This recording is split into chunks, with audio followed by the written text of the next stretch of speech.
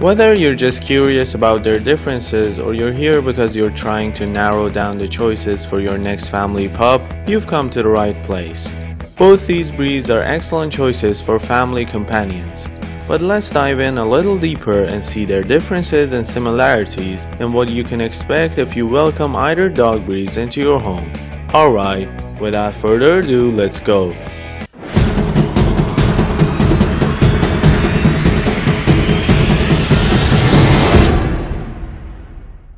Category number 1. Appearance. Border Collies and the Golden Retriever are easy to tell apart.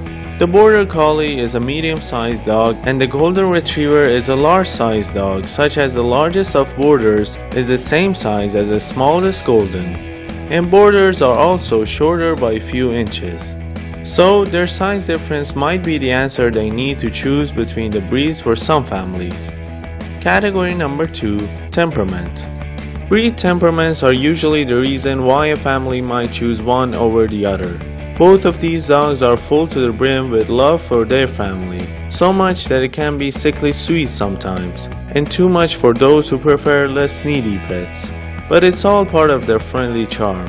Expect canine cuddles on tap if you're in the main human pack. The only concern with a Border Collie is that he might try to attempt hurting the other pets, and sometimes even smaller children. The other main difference between the two breeds is that the Border is aloof with those outside the family unit. Even after he's been introduced to them, he can be very reserved. And then there's the Golden Retriever, who is everyone's golden boy. He's super friendly, never suspicious, and believes everyone is his friend, even with a rubber sack in hand. Category number 3. Exercise. They both need intense exercise to keep them happy and healthy, and if you fail to meet their exercise needs, they will both become problematic, unhappy, and destructive. If you haven't got time to commit to their active schedules, you shouldn't take either of these guys on. Category number 4. Training. Both the Golden Retriever and the Border Collie are easy to train. They are among the easiest to train dogs in the canine kingdom, and they are very obedient. This is why they are both suited for first-time dog owners, because it doesn't take a lot of experience to get them doing tricks. Utilize the positive reinforcement training method and it'll be a breeze. But, and this is a big but, neither of these dogs transform into polite pooches without your help. Many owners make this mistake assuming they can train them themselves, but no. They both need early obedience training and socialization to be polite and pleasant pooches. Expose them to as much as you can when they are young, such as dogs, other animals, different environments, and also people. Before we continue, please consider hitting those like and subscribe buttons. Thanks. Category number 5. Nutrition. Despite their differences, both breeds eat almost the same quantity of food every day. The Border Collie will eat around 2.5 cups of food and the Golden Retriever eats about 3 cups. This might seem very similar despite their size difference, but the Border Collie burns much more calories than the Golden. Category number 6. Grooming. Their grooming routines are determined by their coat lengths. The Golden Retriever has a medium length coat that needs brushing 2 to 3 times a week to keep him look healthy, as well as to prevent matting. This is the same for Border Collies who have a medium length coat.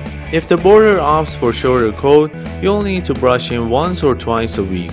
Both breeds have medium or longer fluffy coats, so regardless of which breed you land on, be prepared for an intense grooming commitment.